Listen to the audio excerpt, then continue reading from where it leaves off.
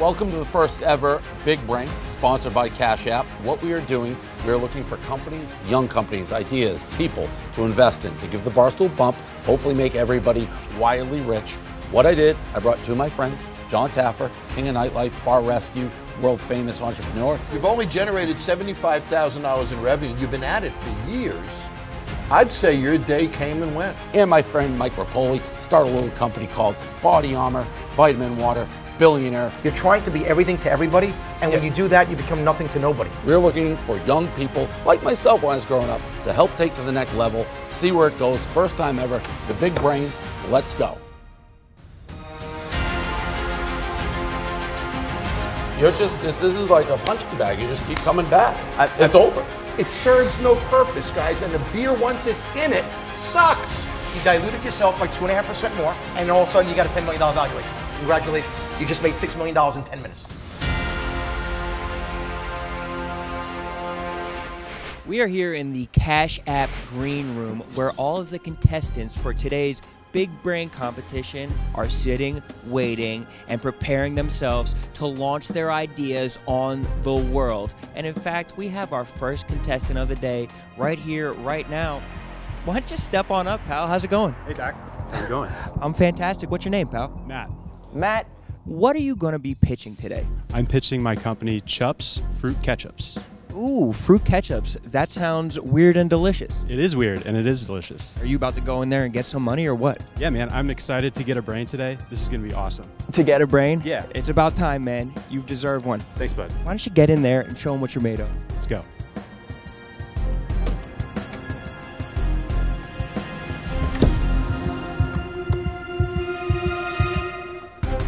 Hello. Welcome. Thank you for having me in the Cranium today. My name is Matt Wallace, and my journey started 5 years ago with a simple cherry ketchup recipe experiment that I did at home. This recipe was really successful and led my wife Corey and I to develop our company, Chups Fruit Ketchup. What we do is we take fruits and blend vinegar and spices with them instead of tomatoes. Historically, ketchup was not made just with tomatoes. It was made with all sorts of ingredients. And then about 150 years ago, Mr. Heinz revolutionized the ketchup market, and he made it just the tomato variety, and it is primed for reinvention. How much money are you looking for, and for what? We're looking for $75,000 in exchange for 20% equity in our company. We really need just two things. We need more inventory, and we need some exposure to get this idea out to consumers. What are your sales now? Our sales? You've been doing this for 5 years, right? Yeah, 5 years. So we've done almost $180,000 total. This year? 2018? No. Total? Total, yes. What were sales in 18? They were low, 12,000. So it looks like your sales are going the other way, though. We grew. So you did 165,000 or so this year? No. 165,000 first 4 years, and last year 12 years. Yes. So to me, it already looks like it's a 5-year concept, and unfortunately, your sales are going the other way. I don't get the concept is ketchup. People are sick of ketchup, basically, or ketchup's not growing, so it's just an alternative for fries and chicken fingers. Ketchup has this wonderful history that no one knows about. So we make cherry ketchup, blueberry, spicy pineapple. But if no one knows about it, how does it serve you well? You're saying that you need to educate the marketplace. Yes. That's a very expensive process to educate a market. This is still our side hustle. To speak to our sales, we've done all of this, on the side. The side hustle thing? Yeah. If you believe in the concept that much, what has prevented you from being basically all in on it, saying, you know what, this is gonna be my full-time hustle, and I'm gonna swim or sink with this? So we wanted a proof of concept. We have fans, we have people who order from us regularly. We wanted to make sure that the market was right for this. We didn't want to go all in with no one knowing about it and then fail. We wanted to prove that we have a viable concept. Yeah, I mean, Dave, what I would say to you is, after 5 years, last year's sales were $12,000. I mean, proof of concept, $12,000 after 5 years, I think that's your proof. It's probably a nice little niche brand. I think you make it on the weekends, you and your wife enjoy it, but I think right now, 5 years, I can't advise investing in a company that does 12K in sales after the 5th year. Right. So we had our first son last summer. We purposefully To me, actually, that's a bad thing. Not having kids. I mean, everyone has kids. I don't. But weirdly, it's like, well, now you have a newborn. So it's this company is going to be 150% of your time. You get a new kid rolling around, so I tend to go with Mike. And my biggest thing, honestly, is I don't see the excuse why you didn't already do it full time. I'm going to suggest that you hurt your brand. That I think the brand is in a weaker spot than it was. I would recommend to pass on this. Okay. Appreciate you coming in. I'm going to listen to my friends here and pass on it. Last point, and this is just a bit of advice for you. When you're standing here saying that you have a brand that nobody knows about, a product that isn't known, but you're asking for money for inventory. When you get your inventory, you're still going to have a product that people don't know. You need to focus on how to build a brand, not how to build inventory. Good luck, buddy. Right, Sean. Good luck. Appreciate it. Thank you. Matt, thanks. All in, Matt. Thanks, guys. Welcome to the recovery room, my friend. Thank you. What happened out there? Man, you know, I went into the cranium, looking for a deal. I'm just not sure we were on the same wavelength, It's just, concept was a little abstract. The big thing that you guys talked about, though, in the thing, it's like if you haven't gone all in yet. 5 years and now you have a fucking kid? Nah, you can't do it. So.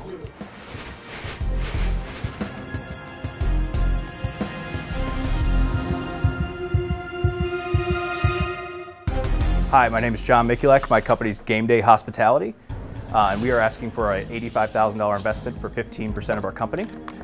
Did you know that according to Tailgater magazine, the tailgating industry is worth up to $35 billion a year? I started my first company when I was 16. I've been an entrepreneur most of my life. I started out building cornhole boards out of my garage, turned that into a tailgating retail site and a man cave resale site over the last 7.5 years. Started in that space, built it over the last about 7 years. Created the different brands to sell in the space. We started Game Day Hospitality about 2.5 years ago with the idea. I'm from Buffalo, New York originally, so the best tailgating city in America. We came up with the idea of doing an all-inclusive tailgate for Bills games right across the street from the stadium. So, Looks like you're going to pass out from not breathing. They put the wrong presentation in. Well, that's not good, right? It's not good at all. This was the wrong. Well, wing it, buddy. You got Sorry. So we host pregame events all around the country. So we take over venues and parking lots as close to the stadium as possible, so we can guarantee Dave doesn't get dragged out by his feet by Roger Goodell. So when you say take over, what does that mean? So we rent out venues and we produce everything. It's all inclusive, all you can eat and drink. All you can eat and drink, TVs everywhere, games. What's your name again? John. John, I'm getting stuck here. I mean, yeah. Sorry, I got thrown off. What? No, it's okay. What is the point of difference? There's 5,000 companies that do this. There's not five. There's a lot. There's a lot. There's a few companies out out there. At a concert. You could do this at any venue. I could do that with the Jets at a stadium. I mean, what's... So getting to the point, there are a few companies here and there around the country that are doing it, but it's completely different things. What's the difference with the event? Yeah. What's the difference? We target fans.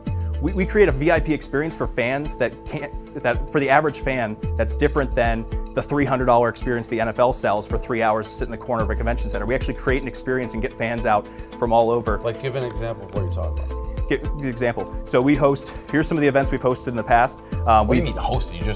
You have a tailgate at the, you haven't hosted it's not a ticketed event. So we sell all you can eat tickets. So you go to a market. What did you do at the Super Bowl? So the Super Bowl this year, we have a venue in Atlanta that we've used for about 8 events so far over the last few years, including the National Championship. We've done the SEC Championship twice. We've done these events. We have a venue there that's a wedding venue that hates hosting events on sporting event days because parking's $80. Nobody wants to go to a wedding reception. We rent out the venue. We created our ticket software, our website that gets to fans. And what was it? What was the event? It's an all-inclusive pregame event. So it's but there's like an indoor 7,000 of those. So what was it? How much did the ticket cost? What did you get? How'd you sell them? How'd you sell them?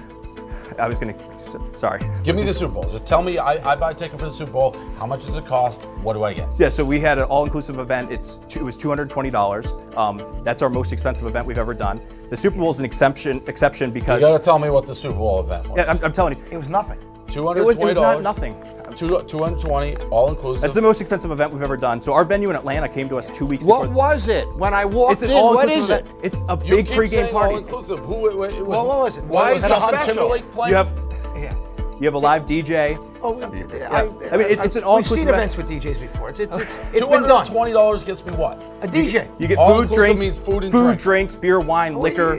How many people? That was VIP only. I do that always, and I pay for it. No one has to pay. So you get an open bar. You get an open bar. What else? We do this in situations and events where it's hard to go into, just walk into a bar. In Atlanta, you couldn't walk into a bar in Atlanta for the Super Bowl because they're all rented out.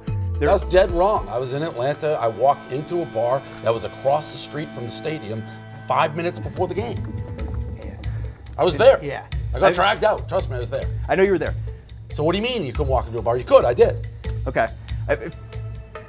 Sorry, I wasn't ready for the questions. I was trying to get. You gotta be ready. If you get to the, Have to be if you ready let me for get through the questions. presentation. You didn't tell us what was that Super Bowl We're event. asking you questions. You got to answer them. All I know is we John, got an open bar. John, That's all I know. John. Okay. I just want to. If we would have run through, you would have gotten to the part where we're unique from everywhere else. I'm about to get to there. We look for concepts. Yep. We look for brands. Yep. We look for people. Yep. You're like panicking here. Like this is not. We're not asking you tough questions. We asked All simple we questions. asked was a simple question. So if you can't handle the simple questions, what happens when you build a $1 million company or a $1 billion company? It gets a lot tougher than this. Trust me. This is easy. So these are simple. We're asking you very simple. What do we get for $220? For $220, you get all your food, drinks, the pregame experience. How is that different than any other event that I would go in the Super Bowl and I might pay what $210? I'm just curious. What around the Super Bowl, the cheapest events around that are about $500 to $700. Okay, we go after the so common it's fan. cheaper. So we go after the average premise fan. of your organization is that other venues are full, so I'm going to come to you. Our goal is to find 1% of the people going to the game. If you have 70,000 people going to a stadium, we try to find 1%. We get 700 people. We try to create the best possible experience where everybody feels like they're tailored to. Can I ask you though, we do events. Barstool does events. We did an event at the Super Bowl. Body Armor does events? Why? If I just want to throw an event at the Super Bowl, why do I need you? You could do something different. You don't necessarily need. Yours is very different. It's an open bar and it costs a ticket. It's got a DJ. That's not all we. That's not all we do. This isn't going great. I know. It all started out with this. But the truth is, with this idea, if we were going to do this, and we do a lot of it, it wouldn't be called Game Day Hospitality. It would be called Barstool Hospitality. From us producing these events the last 2 years. Yeah, I don't know what it. I'm not even to the actual point that. Well, that's. I mean, we invent. There's no reason to get to the point. There's no interest. Here's the point that we're getting to. We invented the Game Day Dream Suite last year with our partners Seating Solutions. They do seating for 26 NFL stadiums. We created a suite. This is our first prototype unit we used with Dell. Look, I'm a hospitality guy. To rent a venue, set up some bars, put up some TVs, it's just not rocket science. It's not. It's all about the lists and being able to sell it. And but that's he what has the eyes to sell it. Yes. And we can do it. We've done it. You could do it, yes. But we've been able to. Obviously, something we're doing is working because we've actually been able to get You the may fans. be very successful, it's great, but it's like it we doesn't can help do it him. without you. We're trying to be the go-to network for people that want that game day experience. If we invest or did anything, it would be nuts not to change the name from Game Day Hospitality to Barstool Hospitality. We have GameDayHospitality.com. We rank very high on everything, obviously SEO-wise. We've eliminated everything. We trademarked the term. You're just, this is like a punching bag. You just keep coming back. It's over. I believe in this. I mean, John, thank you. Thanks, John. Oh, sorry. Good luck. Thanks. The guy melted. Muttering. Open bar. Oh man. That was tough. I'm here with Game Day Hospitality in the Body Armor Recovery Room. Sir, how do you think it went in there? Didn't go well. I was kind of thrown off from the start. They put the wrong presentation in, so I didn't actually. Who's they? We sent it into the production. The fonts and everything weren't showing up. They asked us to resend The fonts? The fonts weren't showing up, and so the presentation. And what kind of fonts were you looking for? Basically, a lot of our stuff wasn't showing up, so we sent the correct one in. Was it a Times New Roman, or what are we talking about? Basically, the whole presentation didn't show up. That threw me off from the start. I never actually got through the start, and they started ripping apart the idea before they even knew what it was. Was it the fonts were not coming up, or the presentation wasn't coming up? So we know we had TVs in an open bar for $220. I mean, you could definitely be I mean, those companies work. It's just. No, But listen. when he says we do a great pregame experience, what the fuck is that? You seem like you were carrying maybe a little bit of nervous energy into the pitch. I saw this thing that Kanye West was doing with Tony Robbins, and Tony Robbins basically told Kanye West, you just got to yell as loud as you can. Kind of scream, let's let it all out. Yeah, so go ahead. Ah! I don't know. You got to let it loose, dude. Ah! Come on, dude, let it loose. Let it loose. Ah! Ah! Is that part Don't of the know. show? That's gonna be the guy that was just threw out. I'm not sure that Tony Robbins trick is what it's all cracked up to be. You know what I'm saying? Yeah, I don't. It might not even work.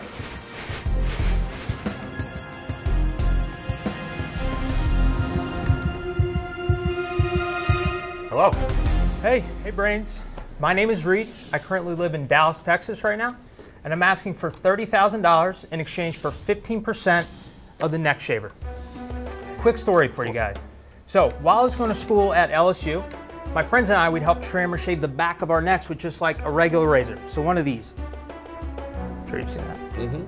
Now, what would happen is if friends or family or roommates weren't around, you'd be forced to shave the back of your neck by yourself with this thing. This thing. It's very difficult to do that. So, I thought there had to be a better way. There had to be a better way for guys to shave the back of our own necks without any frustration. So what I did was I went to the student incubator at LSU. I found some engineers, we came up with a couple designs, and we created the neck shaver. It's the first ever, and I mean ever, neck shaving device. You simply take the device, you swipe down on the back of your neck, giving yourself a nice clean and cut shave. That's it. So, Brains, I'm asking you to come join me so we can introduce to the world everybody's next best friend. Can I see it work? Sure, we're gonna do a little demonstration for you guys. Did he use it? Did you already use it? The guy looks like he's already got red. Well, he's got a little bit of fuzz here's on the his before. neck. Yeah, that's the Why before. is the back of his neck red? He put a hot towel on there before the. Got it. So. Okay. So usually we'd have a mirror, but I'm going to be the mirror here. And then all you do is swipe down on the back of your neck, giving yourself a nice, clean cut So you shave. rotate it. Yeah. And then you just buy the razor blades. I have a question. Exactly. Sure. Yeah, how do you get it straight? Well, How do you get it straight on the back, right? So it's lined up straight already as it is, but you would use a mirror the same. all right, so here's my question. Sure. Here's the $1 million question. I used to cut my own hair. I cut my own hair forever. I stopped doing it. I still cut the back of my neck. There is just a razor, like an electric razor. Done. Did it today.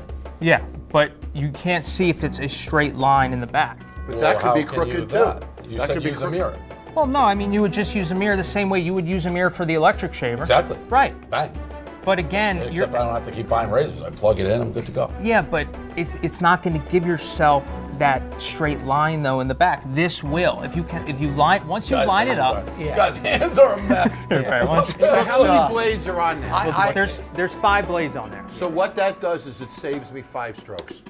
Rather than stroking 5 times, Exactly. I'm going to stroke 1. So it saves me 5 strokes in essence. But if it's crooked, You have an still can electric be uneven. razor. Yeah. How does the barber do an electric razor? But the barber If I have a mirror like this, I just do it Yeah. and do it. Yeah, watching that demonstration gave me anxiety, like this guy was going to cut himself yeah. up. I wasn't worried at all. I was having anxiety, and I felt bad for him. It's so just regular cartridges. I can't see. I mean, I can't see anything. It's just using a regular cartridge. That's all Yeah, it's, and the chances of someone getting it straight the first time, I like the aggressiveness. I think it's one of the worst. it's ideas I've ever innovative. seen. It's just, You think that's innovative? well, you save 5 strokes. I mean, like you. I don't think the idea. What worries me- I'm gonna give him CashApp money. You gotta Good. get CashApp. I don't think you should put it towards that razor. I No, think you should no, regroup no. and come up with something else. I'll give you $5 grand.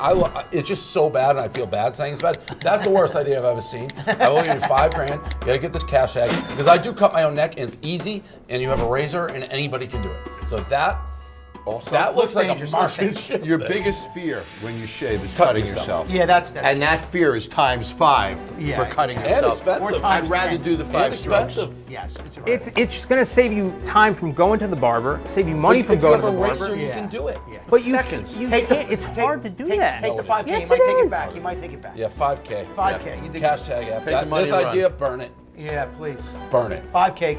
Burn it. Yeah. It just stinks. You come up the Yeah. next one. Thank you. All right. $5 grand. All right. All right, there you go. Take care, Cool. guys. Good Thanks. luck. Man. Would you think that the neck shaver has to stop at necks? No, I mean, people were giving me ideas for their legs, arms, all What sorts. else? I don't know. That looks like a weapon. It could be a great Yeah, that joint looks thing. scary. And the guy's got bolts in his head. So. I know that. That's literally one of the worst ideas I've ever seen. Yeah. We are here with our next contestant for Big Brain. Sir, how big is your brain? It's feeling pretty good right now. This is something that could change your life. This is a process that could really, it could change the trajectory of your business even. Are you prepared to have your core shaken like that in the Big Brain competition? Absolutely. You know, you just got to go in and perform, but you know all about that. You're a surgeon. Brother, I got the watch to prove it. Don't forget it. But I appreciate you kissing the ring and letting the people know how big my brain is, and that makes me recognize a good big brain on you, pal. Get on in there, all right? He's smart. This is a good, smart brain on him. Hey guys, my name is Brett Harrison. I'm the CEO and co-founder of Roomy. We make furniture, rent that furniture to college kids, and then sell them a brand new version when they graduate.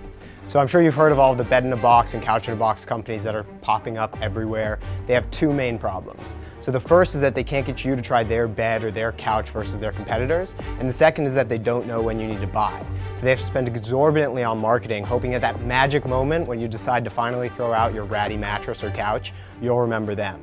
We solve both of these problems by getting college students to pay us to try our beds. And then when they graduate, that is the only time in their life you can be pretty certain that they're not only going to need to buy a bed, but furnish an entire apartment. So that lets us sell Casper quality mattresses made of the same factories of the same foam for half the price. And whereas the bed and box companies are spending hundreds of dollars on customer acquisition, our customer acquisition cost is zero. We rented at around 14 schools last year. We're on track to be renting at between 30 and 50, but we're going to be selling at more than 100. We did a beta test where we sold to graduating seniors last year. We sent out a few thousand cold emails. We sold out almost instantly. Our mattress manufacturer, which is one of the largest in the country, said they've never seen a startup grow this quickly.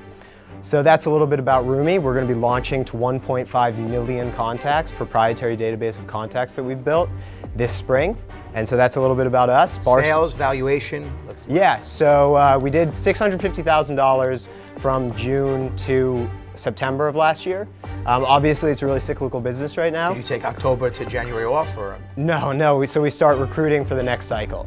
So that's when it's kind of nice because— It's based on the academic calendar. Yeah, it's based on the academic calendar, and so that gives us time to start just recruiting more people, and that's where we built that 1.5 million contact database. We've been recruiting people at every school. So when they rent from you, help me understand the process. Yeah, totally. So I sign a rental contract with you. I get my rental furniture. Yeah. In that contract, am I committing to buy the furniture when I graduate? No. So you're just renting for the year, 2 years, 3 years. And so there are two kind of different use cases. So Erica's not here, but she went to Colby. She would, for all 4 years at Colby, where 98% of kids live on campus, she's going to get this bed every year with this terrible mattress that we've all seen. Absolute piece of junk. And she has to sleep on this for 4 years. And so we come in and she can either sleep on that or she can rent from us. We operate at Colby, we do a decent percent of the student body there, and they get a real mattress that's not only more comfortable, but it's bigger. And we have all of our proprietary furniture that makes the frame bigger on each side, and then we bring in a real mattress. So if you're replacing the bed, you're talking about someone taking out their dorm bed, right? Exactly. Part of the problem we've run into is like, what do I do with this thing? Yep. And that's why we're patenting a new mattress that actually goes around it. And so it makes not only more comfortable, but it makes it bigger. And that's why we've gotten a lot better response from schools, because we live and die by working with our schools. We need to be approved on every campus where we're going into the dorms. And so since we came up with this new product, the campuses are really getting behind us. Princeton University is one of our main investors. We have contracts with Brown University, and I've only been doing this full time for a year, and now we're really starting to get a lot of buy-in from the schools. So what valuation? You didn't tell us valuation. Yeah. So getting us all excited and then there's no valuation. So we've done a convertible note. We did our convertible note last April. When Princeton came to us, they said if you raise non-familial up to 100K, we'll match it. So we did $100,000 on our convertible note then, $4 million cap, 15% discount, and I would love to have you guys in at the same terms. But so $4 million valuation. 4 million convertible note, yeah. 4 million cap on the convertible note. When you say you're partners with Princeton, is that a participation relationship for the university? Explain that to me. Yeah, so Princeton invested in us. They I was working Why? with Is that where someone. you went to school? Is that what, what you No, I went to Dartmouth. I was working with someone who went to Princeton. They have an alumni fund where they invest in recent grads, and so that's how they invested in us. But at Brown University, for instance, we get preferential access to the dorms. So we walk in. You're a Brown student. You come in your sophomore year. You open your dorm room. This bed is already waiting for you, and next year this bed's going to be waiting for you with your decor already done up, your sheets already on the bed, your TV waiting for you, your whole room can be set up. No one else can do that. And so once we get into school, it's really a natural monopoly. It's a brilliant business model. So in essence, when the students graduate, Yeah. you have a big prospect list. And Absolutely. in theory, they're connected to that mattress. They love that mattress. They've slept on it for Yeah. years. So you're assuming that based upon a relationship they have with you Yeah. and the quality of the product, Yeah. that they'll just assume it and buy a permanent Abs- furniture package from you when you're done. Absolutely. And the pitch there is we're giving them a better bed. A better, more comfortable bed. So Barstool, of course, has a huge college audience. Yeah, So it's through an the Viceroy outstanding program vehicle is for how you. I heard about this. So there's a value that Barstool brings to this separate of money. Absolutely. Okay, so $4 million valuation, and how much, are you looking for $200,000 from Dave? Are you looking for $100,000 from Dave? I'd be happy to do 100,000, 200,000, 50,000, but again, I'm more interested in the advisory. So if Dave said he'd give you $1, Yeah, but he'd give you his platform yeah. in a way that would explode your brand, Yeah. what would you give him? If it's vesting over time to make sure that I can test out Yeah. to make sure that Dave's good Let's on say his it's word, a 3-year vesting program. I'd be happy to give him 5%, which would make him the third largest shareholder in the company. Okay, so you got 5% for just leveraging your platform. You haven't written $1 yet. So the value, which makes sense, you're looking, which is why we're here. I mean, Yeah. trying to match. You're looking for just the marketing muscle. Yeah, and And you've he'll built get but 5% equity. you'll get equity. And if you want to put in the $200,000, he can convert the $200,000. then it's 7.5%. So Dave, if you did nothing except form this relationship with him and take 5% equity in his company, based upon the valuation of his company, you now have $200,000 in value of stock in his entity today, based upon a 5%. And we'd have to have some sort of agreement on what we're going to do marketing-wise for him. Correct. Got it. And now, so this is a reverse transaction in that you're not providing any capital to him, and based upon what he just said, if you provide him $200,000, you're only getting 7.5%. You got 5 for free. I wouldn't put up the 200 for 2.5%. I would take the 5, do the platform with him. You got $200,000 value. You own 5% of his company. You're one of the biggest shareholders. He's sharp. I disagree with you, and I actually would put money into this. I like, I look for concept, good concept. I look for a brand, roomy, cool name, good brand. Thank you. And I look for people. I mean, Brett seems like a smart guy. He's got his shit together. Listen, I would advise you for $200,000, 7.5% equity, real equity, that's what you paid for, and 7.5% over 2-3 years. You can give him 2.5% a year. He'll fulfill his obligation. If he doesn't, then he doesn't get the other 5% equity. Yeah, the $200,000 needs to be part of the convertible note. Just Why? So Why? Go to your board. Who's your board? Me. Okay, there you go. So stop right there. No, you stop right there. I've run boards before on my board. You can make that decision. You don't sales us. Don't This just is an sell. exceptional opportunity. You can It's make more This of is an it's more of opportunity. just a question, but if then Dave invests at a valuation, The won't day my- Dave invests, your company goes from $4 million to being worth $10 million. Absolutely. Done. Then stop right there. You did a great job. You diluted yourself by 2.5% more, That's fine. and all of a sudden you got a $10 million valuation. Congratulations. You just made $6 million in 10 minutes. Easy deal to do. The fact of the matter is All this your isn't- other investors are going to be thrilled of the deal that you just made. Thrilled. everybody's valuation just went up 20-30%. More. $8 million, double the valuation. I am ecstatic. I Good. just wanted. So That's, yes or that no, was- we got to make a decision. Yes, absolutely. All right, Yes. deal. Done Make a deal. deal. First one. Go meet your second The investor. only issue Don't- we'd run into would be is if your colleges are like, fuck Barstool, and we don't want them, Yeah. but we'll cross that we'll bridge. cross that That's the bridge. marketing agreement. Really nice to I meet like you. it. Thank Yeah, you. I like it. Thank you. Awesome, Congrats. guys. Thank Good. you guys both Our so first much. It was deal. really nice. Congratulations. Meeting you. Congratulations. Thank you. Really nice meeting you. Good job. Thank you so much. We owe him $200,000. I think that was a good one. Me too. It's a good concept. He's sharp. He's smart. The only thing, So understand, he score. came in here to sell you 5% for 200,000. You wound up with 15% for 200,000. That was it. We tagged him very nicely. What was like the one question that they didn't ask that you were glad that they didn't ask because it would have hurt your whole business?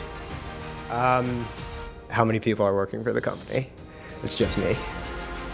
That's fine though, right? Yeah, I mean it's fine, but I think they probably thought there were more people involved. It sounded like it was a bigger operation. I kind of listened to the pitch. It sounded like it was a big deal. Yeah, it's just me, and I have an awesome intern right now from Dartmouth. When you're outside of college, you can sell them it's a everything. no-brainer once you have their info. Once you're in. Yeah. Once you put them in the family, you could sell them. And then you really work a relationship with the university, so you're a preferred vendor for the university. I would actually be silent because the universities aren't going to want Barstool. Well, yeah, exactly. You're right. Yeah, and it's a good linkage for the brand. It's a good linkage for your brand.